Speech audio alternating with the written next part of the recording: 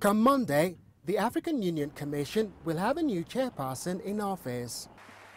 This is the second vote to be held after neither of the 6 candidates garnered enough votes to secure victory at the AU summit in Kigali. The AU Commission deals primarily with policy of the African Union. The new chairperson will be selected by the heads of state assembly through a secret ballot. When you start the process of electing the chairperson, it is through a secret ballot that is done by heads of state and government. And they will start with all the 6 candidates and keep reducing until you come to one candidate through that iterative process. And a candidate must obtain 70%. After the AUC chair is elected, they'll serve 2 5-year terms that run concurrently. However, outgoing chair Dlamini Zuma served only 1 term and stepped down to pursue other interests.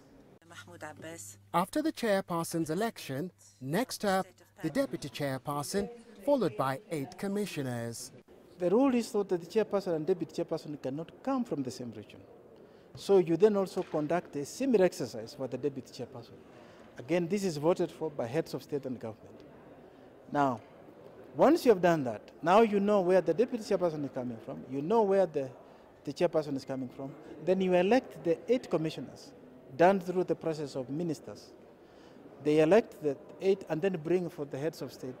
And in each region, you must have a lady and a gentleman. Whoever is elected chairperson, a full in-tray awaits them. Security, membership of the UN Security Council and development are high on the agenda. But perhaps of immediate concern is a crippling drought affecting sub-Saharan Africa. Nagila, CGTN, Addis Ababa, Ethiopia.